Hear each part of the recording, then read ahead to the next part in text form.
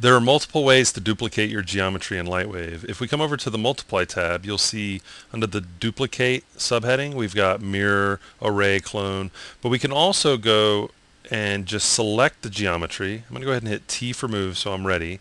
Control C for Copy, which copies it into a memory buffer. Control V for Paste, and I can move it right here. And then I can go Copy, Paste, Copy, Paste, and then I could size that down a little bit. Move it over, copy, paste, move it, maybe size this one up just a little bit. But if I want to do this interactively, I can, let's go ahead and select these and delete.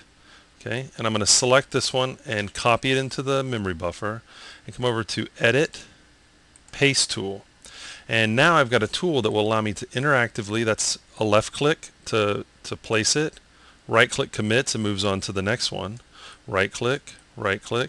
Now if I want, as I'm creating it, I could hit N for numeric and I can change the scale. So I'm just going to use the mini slider. I'm left clicking on the mini slider here and let's go 75, and then now the next one will be 75, or I could change it to 50, and all I'm doing is right clicking and dragging to place it where I want. If I left click, it doesn't commit to it, and I can go and place that where I want, and then when I right click it's going to commit. It's the same as hitting enter, but we don't drop the tool.